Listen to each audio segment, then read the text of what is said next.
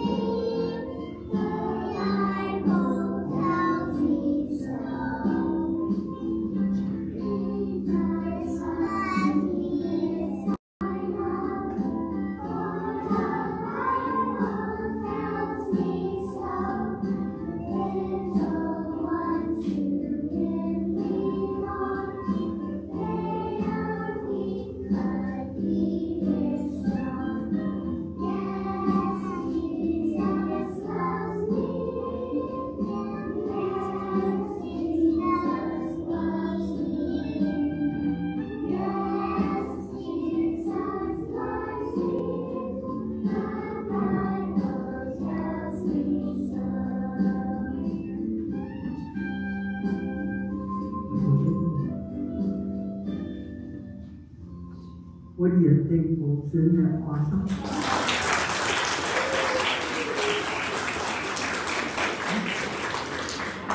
You got that?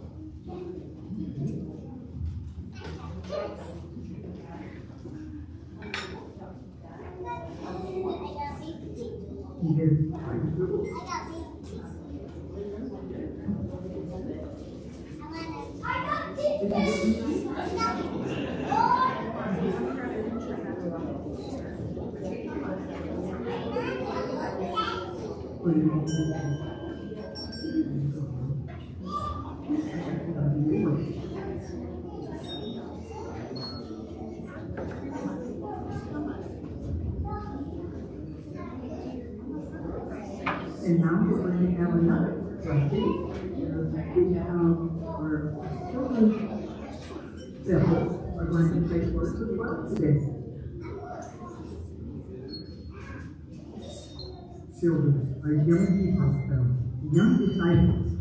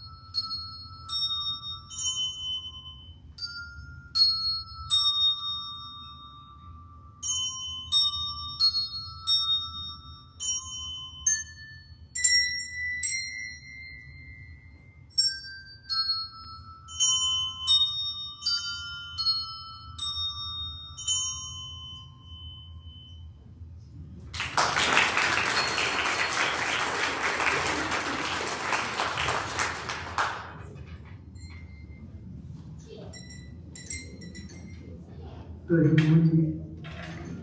Welcome. Wasn't it wonderful to see our children up front and being part of the service? And I love it when they sing, especially when they sing so loudly and sing. Thank you also to Benjamin and Joyce who brought that to us. Please, if you would, let us worship. Join me in the small worship, please. Please stand as you're able. With songs of thanksgiving, we sing praise to God. With shouts of Hosanna, we welcome the presence of Christ. With prayers of blessing, we call out to the Spirit of God. Come, Holy Spirit, come. Please join me in common prayer. Blessed One, bless our worship this day. Bless us through the power of your holy name, that we may be faithful disciples and attentive listeners. Strengthen us with your Holy Spirit, that we may be ever wakeful, ever alert, as we worship, as we live, and as we follow where you lead. In your blessed name we pray. Amen. You may be seated. The first lesson today comes from Luke 19, verses 28 through 40. After Jesus had said this, he went on ahead, going up to Jerusalem. As he approached Bethphage and Bethany, at the hill called the Mount of Olives, he sent two of his disciples, saying to them, "Go to the village ahead of you, and as you enter it, you will find a colt tied there, which no one has ever ridden. Untie it and bring it here. And if anyone asks you, 'Why are you untying that?' say, 'Well, the Lord needs it.'" Those who were sent ahead went and found it just as he had told them, and as they were untying the colt, its owner came and asked them, "Why are you untying my colt?" And they replied, "The Lord needs it." Now they brought it to Jesus, threw their cloaks on the colt, and put Jesus on it. And as he went along, people spread their cloaks on the road. And when he came near the place where the road goes down the Mount of Olives, the whole crowd of disciples began joyfully to praise God with voices all over the miracles they had seen. "Blessed is the King who comes in the name of the Lord. Peace in heaven and glory in the highest." Some of the Pharisees in the crowd said to Jesus, "Teacher, rebuke your disciples." And Jesus said to them, "I tell you, if they keep quiet, the stones themselves will cry." This is the word of God to the people of God. Praise be to God. And now we will be blessed by our adult choir. Excuse me.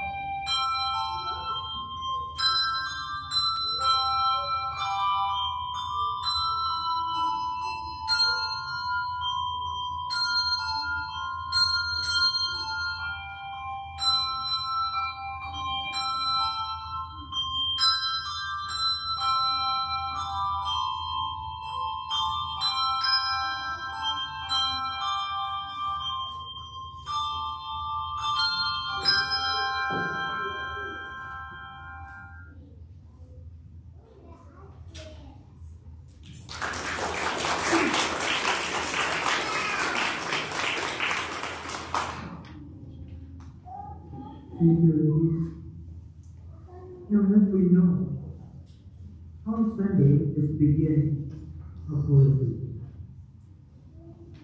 But we know that there's more to the story. And so often we come on Palm Sunday and we celebrate. And then we come on Easter and we celebrate. But we don't know what happened in that week in between. And God's help would fill that in this week for you. So that next week when we come together to worship for Easter, we will indeed be worshiping for our Lord. Our second scripture for today comes from Matthew 21, verses 1 through 11. Now, as they approached Jerusalem and came to Bethphage and the Mount of Olives, Jesus sent 2 disciples, saying to them, "Go to the village ahead, and you will find that donkey you love, and her colt by her. You will untie them and bring them to me.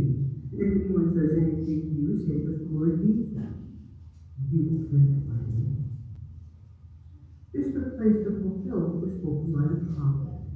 You see, it didn't just happen. It was because of the prophet that said it was going to happen. The prophet said, "Say to the daughter of Zion, see, your king comes to you, gentle and riding on a donkey, and on a colt, the foal of a donkey." And the disciples went and did as Jesus had instructed them. And they brought the donkey and the colt, and they placed the cloaks on them for Jesus to sit on.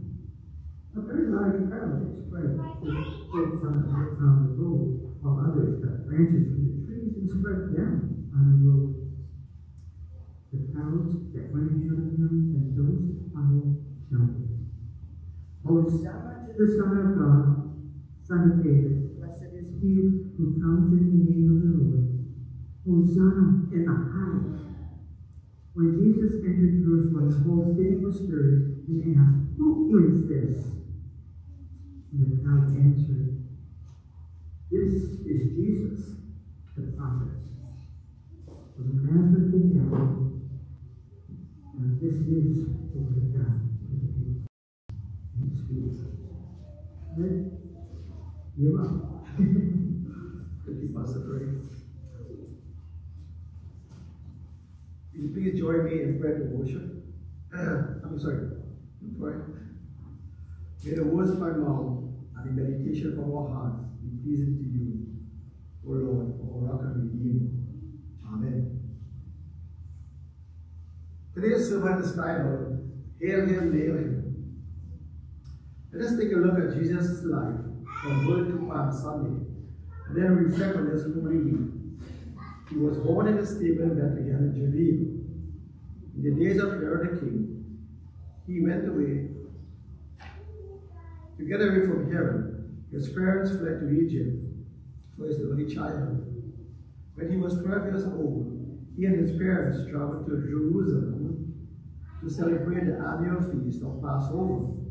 When the feast ended, Mary and Joseph became separated from Jesus. They searched for him, but Jesus had gone to the Lord's temple and conversed with the people there.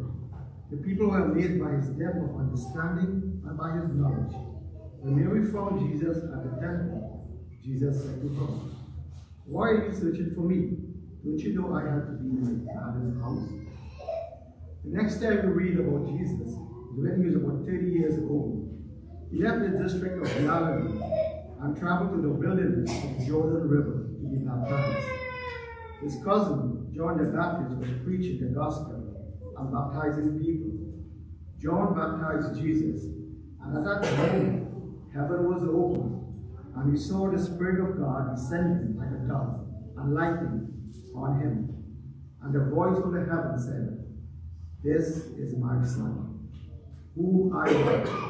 With him I am well pleased." Jesus started his earthly ministry. He preached the gospel with authority and humility. He told stories and parables, and he even prophesied his own death. During his 3 years of earthly ministry, Jesus walked a distance of 3,100 miles from town to town, preaching and spreading the ministry. Today we see that Jesus Christ, the King, is coming to Jerusalem. The question is, what is he he's coming for and why. We learn that this is the first time in Jesus' life he decided not to walk, but to ride to town. As we look towards this week called Holy Week, Compassion Week, we see that Jesus' public ministry concludes with the suffering, death, and resurrection. Let us go walking with Jesus in the Holy Week and read that each day of the week he did. Prayerfully walk with Jesus on his most difficult days, and yes, glorious week. Yes, today is Palm Sunday. The Sunday is bittersweet for us because even as we read of the celebration, we know that Friday is coming. The cross is coming. We know that many in the same crowd will, within a few short days, exchange words of praise to words of death, shouting, Hosanna, Hosanna, our Lord comes. And then later shouting, crucify him, crucify him. Yet Jesus does not come as we expected, not as we would like him to come. Today marks the beginning of the Holy Week. We make final preparation to commemorate the beginning of the Holy Week.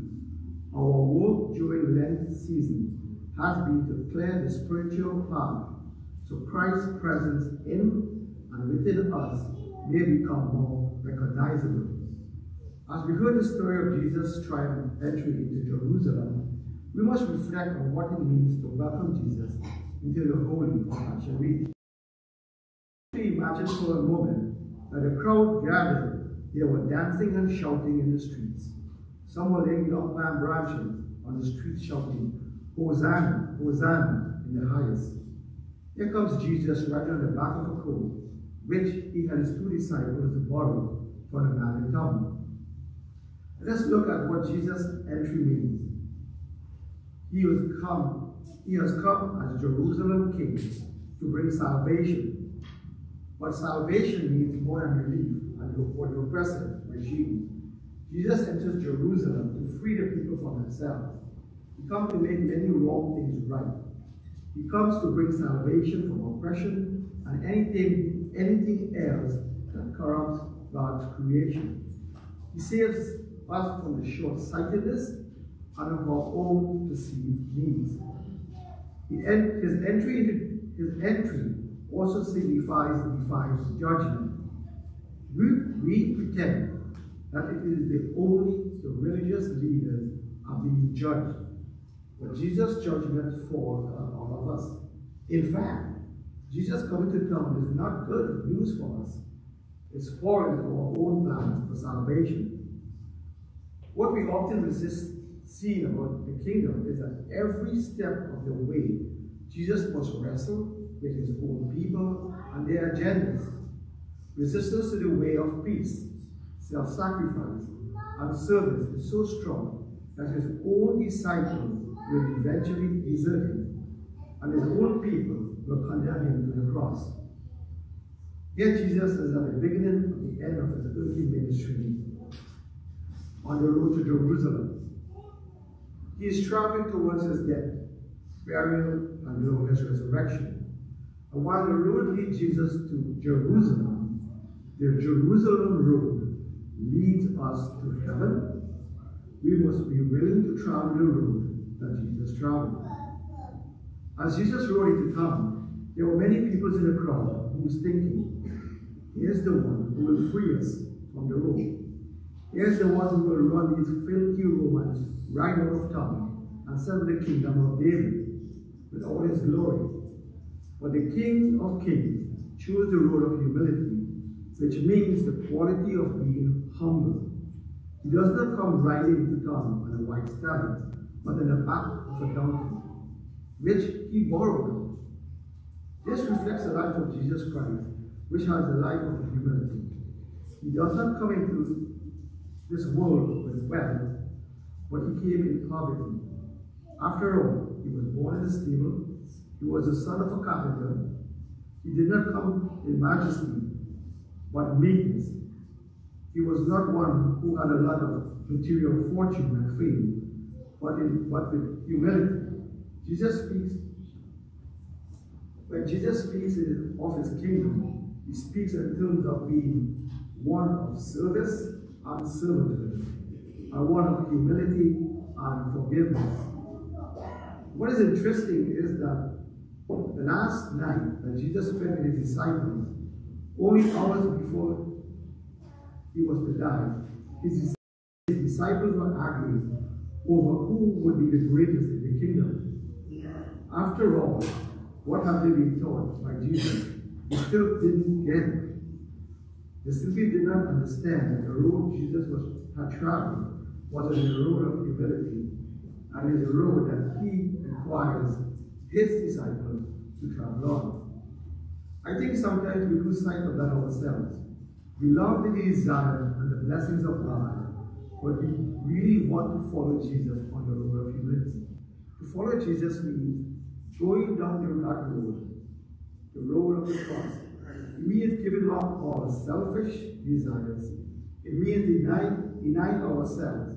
It means putting not only God first in our lives, but putting others first as well. Our family, our friends, our enemies.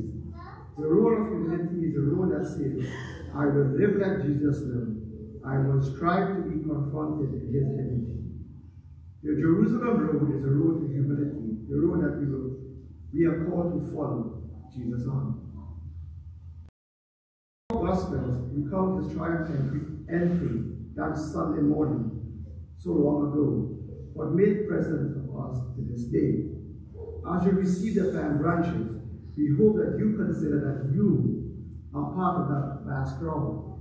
Let the palm branches remind us to praise him with your prayerful presence during the last 3 days of his life.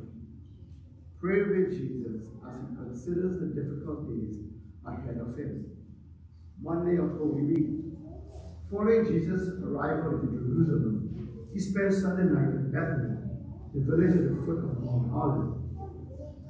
As Jesus returned on Monday to Jerusalem, he noticed a fig tree that had produced leaves ahead of season. But since the fig tree bore bare leaves, he expected to find fig. Yet it was fruitless. He cursed the fig tree and it withered the next day. Another event of Holy Monday is the temple cleansing. As Jesus visited the holy temple, he saw that many people were selling animals and exchanging money in the temple's court. This made him angry, because the temple was intended to be a place to worship God, not a place of commerce. He made a whip out of some strands of wood and chased the merchants out of the holy temple. Jesus said to them, "Take these things away. Do not make my Father's house a house of merchandise." Pray with Jesus as he is passionate to purify us. Tuesday of Holy Week. According to Matthew, Mark, and Luke, Jesus again returns to Jerusalem, where he is confronted by the temple's leadership for what he did the day before. They question his authority. He also teaches extensively using parables from other forms. There is the parable of the vineyard, and the parable of the wedding banquet. There is also the teaching of paying taxes, and the rebuke of the Sadducees who deny the resurrection. Continue to pray with Jesus and listen carefully to his final teachings just before Passion. Wednesday of Holy Week. Traditionally, this day is called Spy Wednesday because it was on this Wednesday before the crucifixion that Judas conspired to hand Jesus over. For this, he was paid 50 pieces of silver. Jesus likely spent the day in Bethany. In the evening, Mary of Bethany anointed Jesus with costly perfume oil. Judas objects, but Jesus rebuked him and says Mary has anointed him for his burial. Are you praying? Holy Monday, Thursday. Jesus did 3 things on this day. First, he predicts what will happen the next day, which is Good Friday. Second, Jesus gives his followers symbols of the remnants of his body and his blood sacrificed on behalf of mankind. During the Passover celebration, Jesus gathered his disciples. He knew that this would be his final meal that he would share with that he would share with his disciples before his crucifixion. It was at this time that Jesus instituted what we now know in many Christian churches as communion. It is called the Last Supper or the Lord's Supper. He suffered and died for us. He gave up his blood, his body and blood for forgiveness. Third, Jesus provides a very important principle for living a Christian life. The greatest of those who serve others, not those who seek to be saved. Then Jesus went to the Garden of Gethsemane to pray as he waited for his hour to come. It was here that Jesus, having been betrayed by Judas, was arrested and taken to the chief priest, Pontius Pilate, and Herod. There comes Good Friday. All through the night, Jesus had been locked in the dungeon of the high priest's house. Early this morning, he was brought before Pontius Pilate and transferred his case to Herod. Herod sent him back to Pilate, who, sometime in the mid-morning, bound by the pressure of the temple leadership and the crowd, Pilate asked the crowd if they would like him to release the king of the Jews. And the crowd responded by saying, "Release Barabbas." He then asked a second time, and the crowd shouted, "Crucify him." And he asked, "What crime has he committed?" And the crowd roared even louder, saying, "Crucify him." At that point, Pontius Pilate released Barabbas and then condemned Jesus to his horrible death by crucifixion. In the late morning, Jesus was taken by the soldiers to the city up to the hillside of Kaukauna, which means place of the skull. At noon, darkness fell across the whole land until 3 o'clock. At 3 o'clock, Jesus called out to the Lord, saying, "Eli, Eli, lama sabachthani," which means, my God, why have you abandoned me?" When some of the bystanders heard this, they said, "This man is called to Elijah."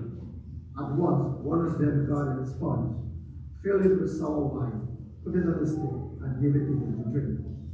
But others said, "Wait, let's see whether Elijah will come to save him." Then Jesus cried out again in a loud voice and took his last breath. At that moment, the curtains of the temple were torn in two. The earth shook and the rock split. That evening, his body was taken down from the cross and placed in the tomb hastily before sundown. Today is a day of prayer, fasting, and absenteeism. Wherever possible, Christians are urged to keep the day free of work, of social engagement, or entertainment, and to devote themselves to communal prayer and worship. Holy Saturday. The body of Christ is in the tomb, but his soul is among the dead, to announce the kingdom. The hour is coming, and now is when the dead will hear the voice of the Son of God. For those who hear it will live. Meanwhile, the disciples, heartbroken at the death of Jesus, observed the Jewish Sabbath in sorrow.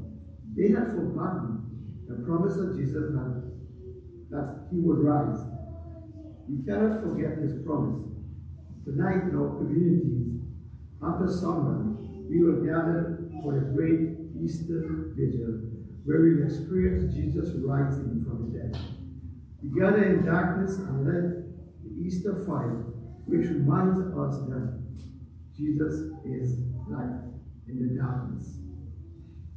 He's in the light of the world.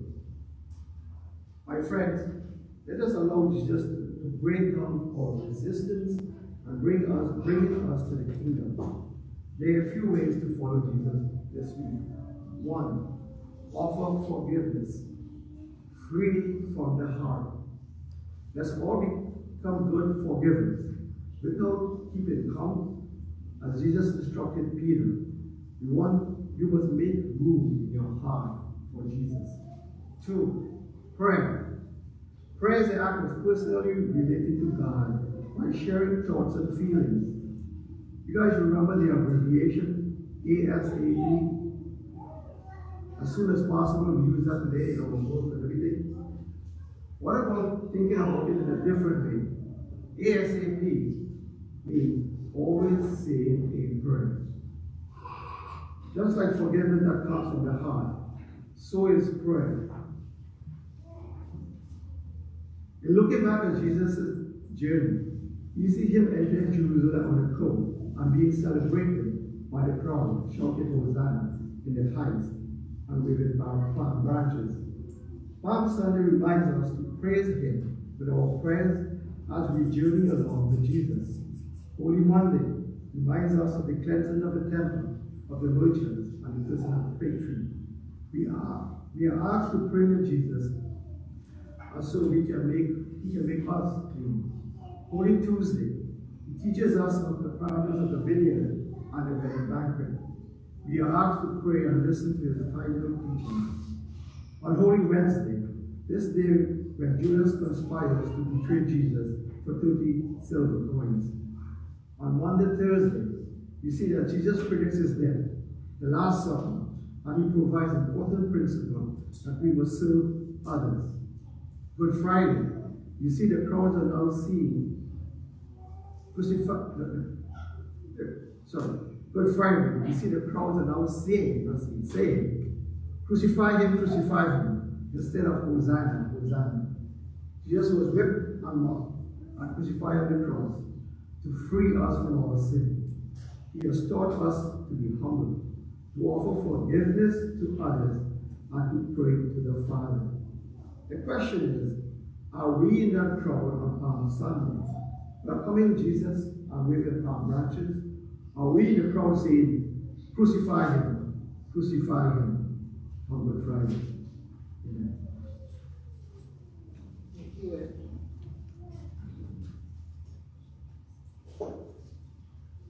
All good Christians, wouldn't you say?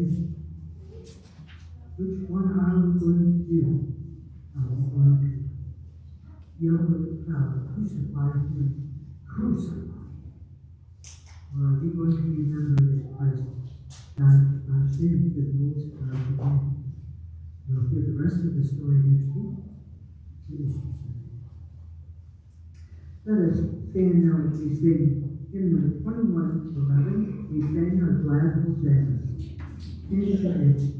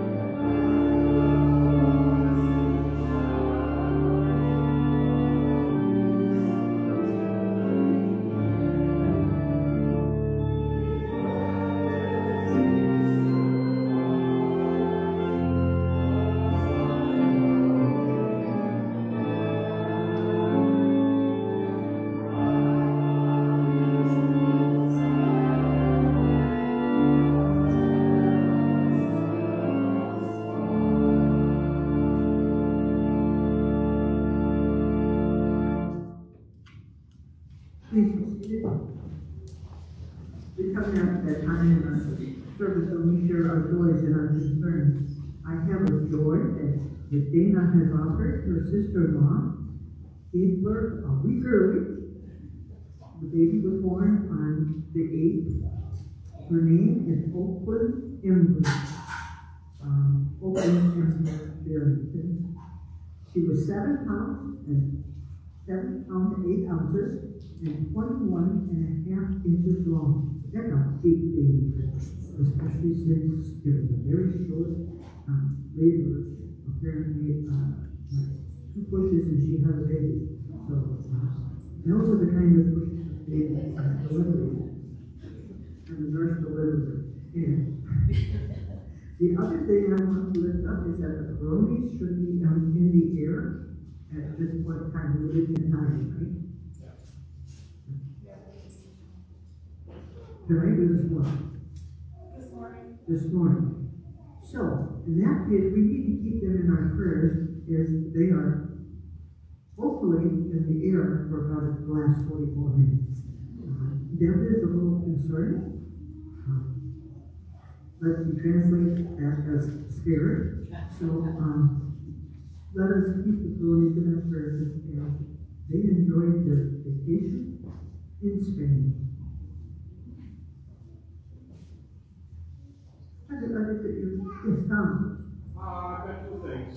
One, I'd just like to say Patty is recovering well. Wires were taken off her jaw on Tuesday. Now it's just rubber banded, so she's not mumbling quite as bad. But the healing process is going good. I'd like to thank everyone who sent cards or letters and prayers and whatever. Second thing, prayers for people suffering for mental illnesses, especially a young man named Andy. Just prayers that people get the help they need. Mental illness is every family, so not every family is medicine in some way, shape, or form. And most definitely we must keep Andy in our prayers as he deals with this, like all people who deal with mental illness. Yeah. Prayers for safe travels for James as he leaves for Spain on Wednesday. And he'll be there with his school trip until the following Wednesday. So hopefully they get on a plane and can get over to Barcelona and see that in Madrid and have a safe flight home on Halloween. If you couldn't hear what she said, her son James is on his way to Spain this Wednesday, his last trip. So, talk to her later. Give her a lot of support because while he's gone, she's going to be scared. So keep dating the person. Okay, yes, Liz. Prayers for my niece who over the last year has had a double mastectomy, gone through chemo and radiation, and handled that well, and now has a lung infection and trying to figure it out. She's having a hard time. Her name is Kelly. Thank you.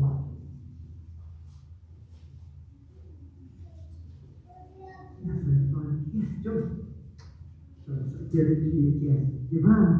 Joyce is going, I don't have time. Just a reminder that this week Thursday is Maundy Thursday, but the Rebecca Circle will be meeting.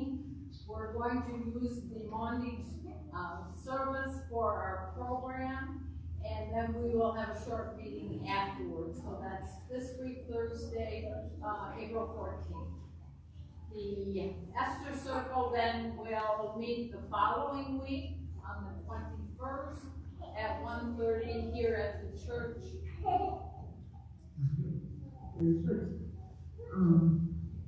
Yes. Just announcing that there will be cinnamon rolls to enjoy after the service. We ate this morning, so nice and fresh. And also we have a lot of baskets that we put together for the week, and there's some Easter baskets out in the narthex for sale.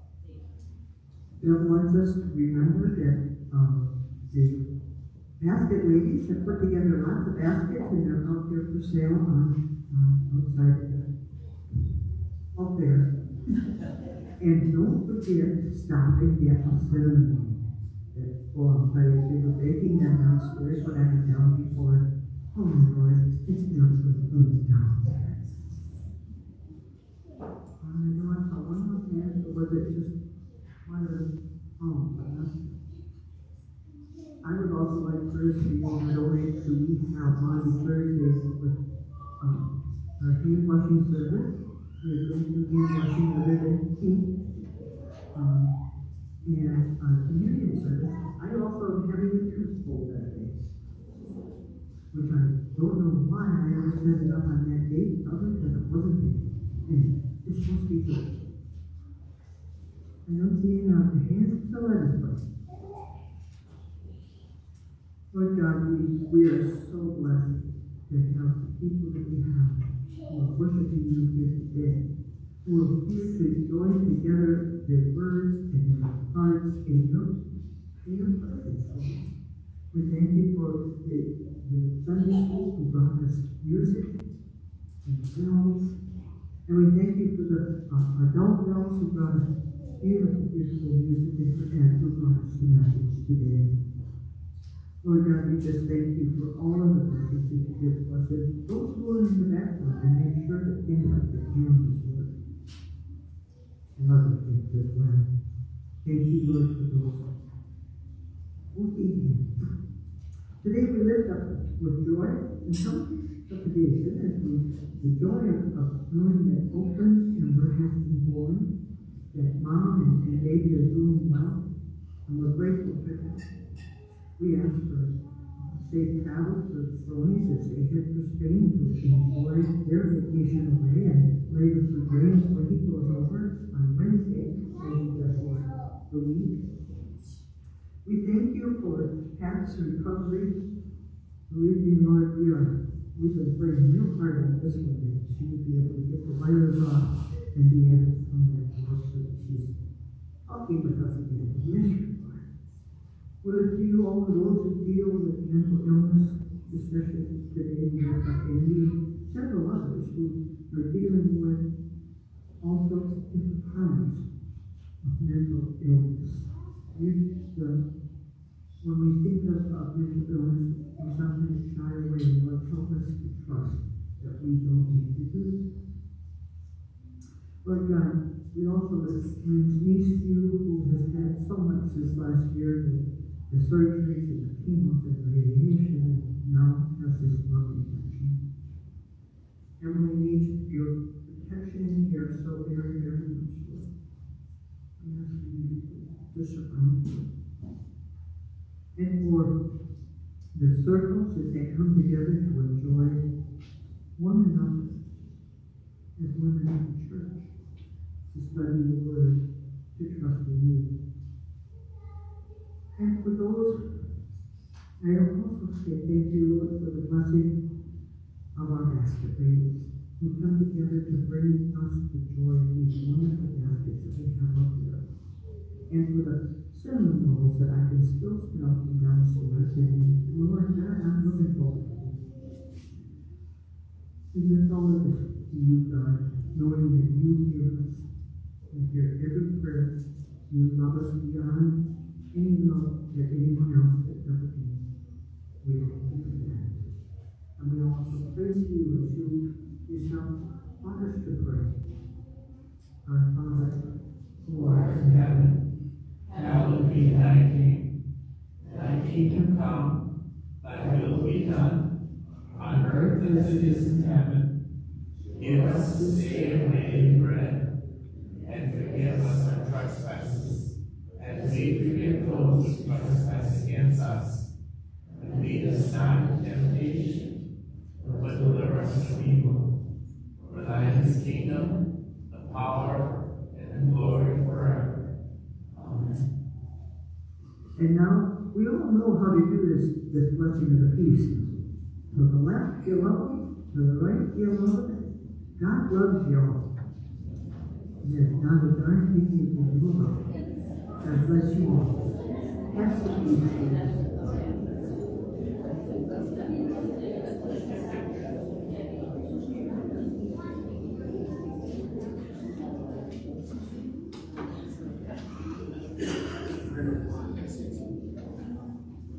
Sharon, I was wrong. We're not over-persuaded. Yes. I talked to Sharon before the service, and I said, we're going to have a pop-up home service today. And she said something to the effect that I could stop you. Sharon's never going to speak to me again, you know. Please stand now with me and sing our final hymn. Jesus, where am I still? Words that we need.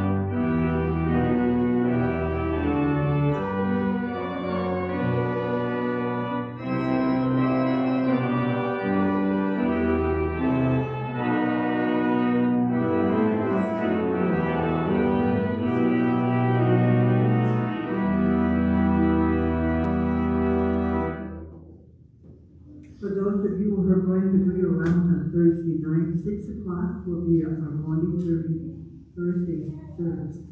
We'd love to have you all here with us to worship. So now, serve the Lord in peace, letting others know that you are indeed Christians who follow Him. Go in peace and serve the Lord. Amen.